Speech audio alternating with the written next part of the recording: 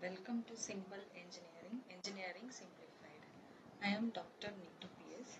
Today we are going to discuss about bridge rectifiers. If you are new to this channel, please consider subscribing. Let's move to the video.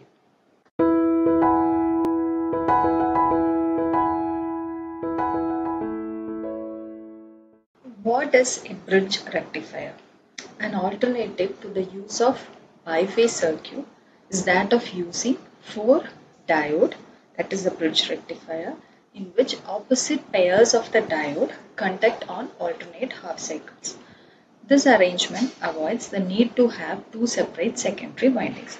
So in the previous videos we have seen biphase rectifiers, and this is bridge rectifier. So compared with that, here we are using 4 diodes, and during the opposite alternate half cycles, the diodes will be, the opposite pairs of the diodes will conduct. So you can see that 4 diodes are there, D1, D2, D3 and D4, and this is your secondary winding. You are giving an input of 240 volt.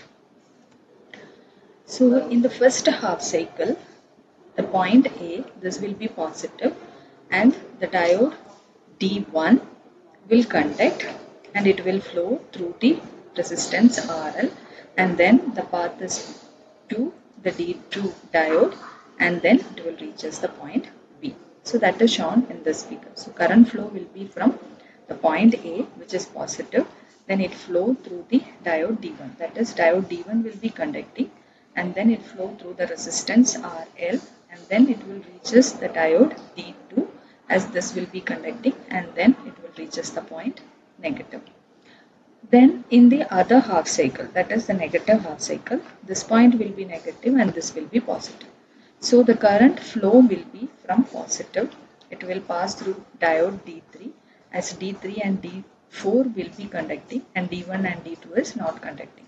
So it will pass through diode D3, then it will reaches the resistance RL, then it will flow through the diode D4 through this part, and it will reaches the negative terminal. So this is the way, either like in the positive half cycle and in the negative half cycle, the opposite diodes will be conducting and you will get the current flow output in this form.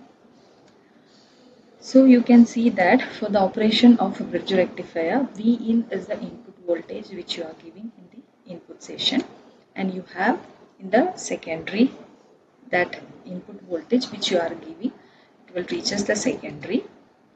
So in the positive half cycle, point A will be positive and B will be negative, and the current will flow from the point A, it will reaches over this point, then diode D1 will be in the forward biased condition, so this will be conducting, so current will flow through this path, then it will reaches the resistance RL, load resistance, then it will reaches at this point, then diode D2 will be forward biasing, so this will be, current will flow through this, it will reaches the point negative, and it will reaches at the point B.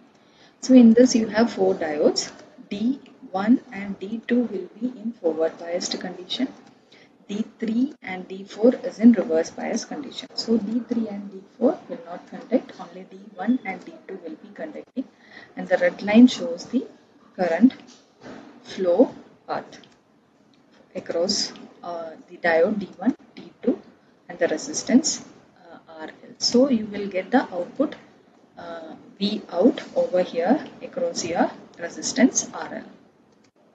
Next is in the negative half cycle, you are giving the input in the negative portion, negative half cycle, you are getting the input you are giving to the positive to the input session, and you will be getting at the secondary, that is your primary you are giving the input, and the secondary you are getting the input, and the diodes, that this is the negative half cycle, so point A will be negative and point B will be positive.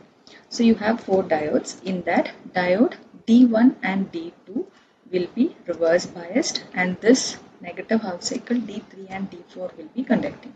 So 2 diodes will be in forward bias condition and 2 diodes will be in reverse biased condition. So D3 and D4 current will pass through and you will get the output at the RL, that is the load resistance. You will get the outputs. So the red line show the current flow, that is from the point B. It will reaches this point, then diode D3 will be conducting, so it will pass through this point, then it will reaches over here, then it will be passing through the load resistance RL, and finally it will be coming over here. And at this point it will reaches this point, and then it will be flowing through the diode D4, as D4 will be conducting, and then it will reaches the point A, which is negative. So this is the current flow path of the bridge rectifier, which is in negative half cycle. So you will get the output over here. So that is in the positive half cycle you will be getting the output, and even in the negative half cycle, because of diode D3 and D4, it will be conducting and you will get the output over here. So as we discussed the operation of bridge rectifier, it avoids two separate secondary windings. We are giving a 240 volt input voltage that is applied to the primary of the transformer. Here we are using a step down transformer. So in the secondary it will step down that 240 volt to 12 volt VRMS value. So on the positive half cycle, that point A will be positive with respect to B, and two diodes will be conducting, that is D1 and D2, and the other two diodes D3 and D4 will be in reverse biased condition, so it will not conduct. On the negative half cycle, point B will be positive with respect to A, and the other two diodes, that is D3 and D4 will conduct, and D1 and D2 will be in reverse biased condition, so it will not conduct. And the current is routed through the load in the same direction on the successive half cycles. So similar to the biphase rectifier, the switching action of these two diodes result in a pulsating output voltage that is being developed across a load resistance RL. And the peak voltage, that is approximately equal to 16.3 volt, which is 17 volt less than that 0.7 volt when it is in forward, that is a forward threshold voltage. So the bridge rectifier with reservoir capacitor. So if you omit this capacitor, that will be your normal bridge rectifier circuit, and we have included a reservoir capacitor, so that what will be the changes in your output voltage. So this is the input voltage which you are applying and to the primary of your transformer, and at the secondary you will be getting that, as it is a step down transformer, you will be getting a 12 volt, and your output across your load resistors will be in this form, which is for the positive half cycle and this is for the negative half cycle. So that will get repeated. And when you are using a capacitor, reservoir capacitor, there will be a charging and discharging of the capacitors. So the voltage across your load resistance with C1 will be like this. Hope this is clear for everyone. If you find this useful, please share it with others. Thank you.